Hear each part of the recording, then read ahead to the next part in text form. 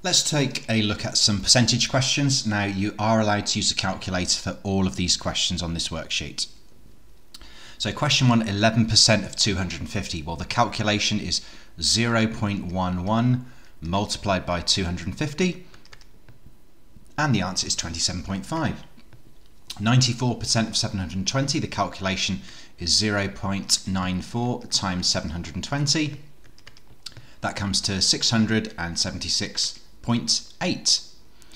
29% of 370, that's 0.29 multiplied by 370, and that comes to 107.3. 42% of 62, the calculation is 0.42 multiplied by 62, which comes to a total of 26.04. What is 30 as a percentage of 200? Well, 30 as a fraction of 200 is 30 out of 200. And to convert a fraction into a percentage, it's top divided by bottom times 100. So 30 divided by 200 multiplied by 100, and that comes to 15%.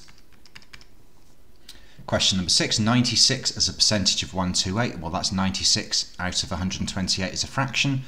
So as a percentage, that's 96 divided by 128 multiplied by 100, and that comes to 75%. What's 23 as a percentage of 184? Well, as a fraction, it's 23 over 184. So to turn that into a percentage, 23 divided by 184 multiplied by 100, that comes to a total of 12.5%. What's 310 as a percentage of 217? So as a fraction, it's 310 over 217.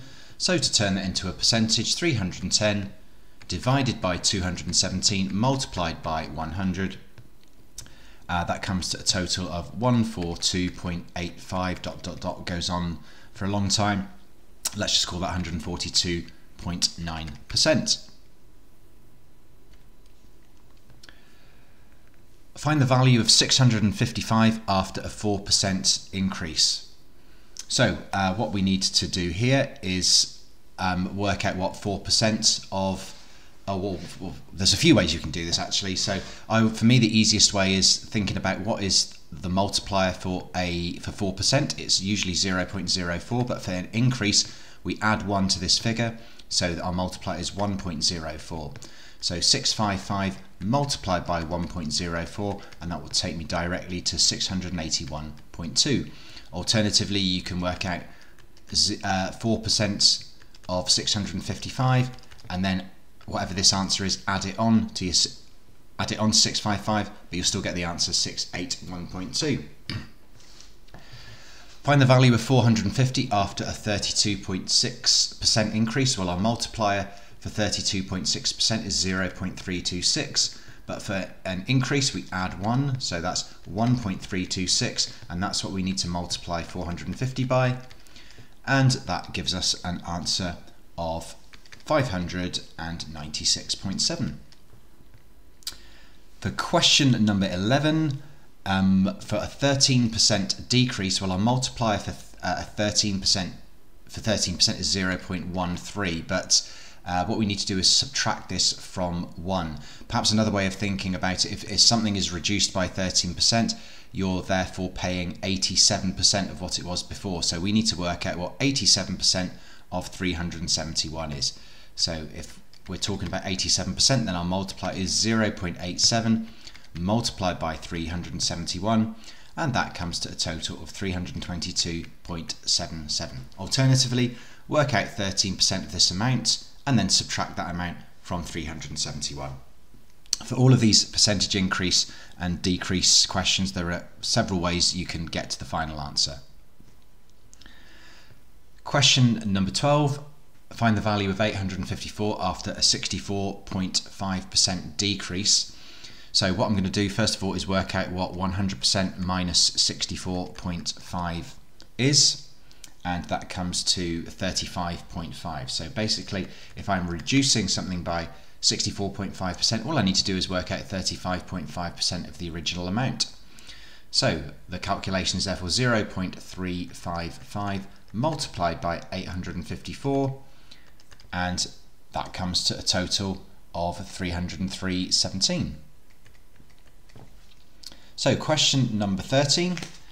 So find the original value of a shirt bought for £27, given that it was discounted by 25% when it was bought. So what we know is that if it's been reduced by 25%, then 75% equals £27, or £27 equals 75%. So if 75% equals £27, what is the full amount, which is the 100% amount? So what I'm going to do is I'm going to work out what 1% is first of all. If 75% is 27, then 1% is £27 divided by 75, which is 0.36, so 36p. So 100% is going to be 36 pence multiplied by 100, and that will give me £36. Challenging question, that one.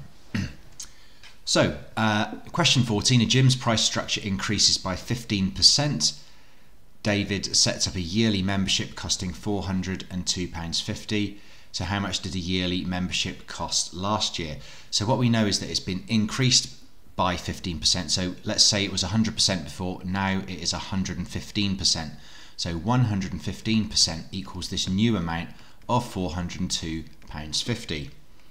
So similar to question 13, I'm going to work out what 1% is and then work out what 100% is. So if 115% is this figure here, then 1% is this figure here divided by 115, which is 3.5, so £3.50. So therefore 100% is going to be 100 times this amount, which is £350. Question 15. So we are working out the percentage change. Now the percentage change is the difference divided by the original amount multiplied by 100. So first of all, we need to work out the difference between these two values, which is easy enough on a calculator. So that's 39.1, and it was originally 365.2. So that's our calculation. 39.1 divided by 365.2 multiplied by 100, and that comes out as 10.71%. Question B. In 2010, the same statistic was 495.8. So we're looking at the percentage change between 2010 and 2020. So in 2020, it was 326.1. So all we need to do is work out the difference between these two values. 495.8 minus 326.1, that is a difference of 169.7, and we're going to divide that by what it was originally, and it was originally 495.8. The original value is the value at an earlier point in time, and multiply that by 100. So 169.7 divided by 495.8 multiplied by 100, and that works out as approximately 34%.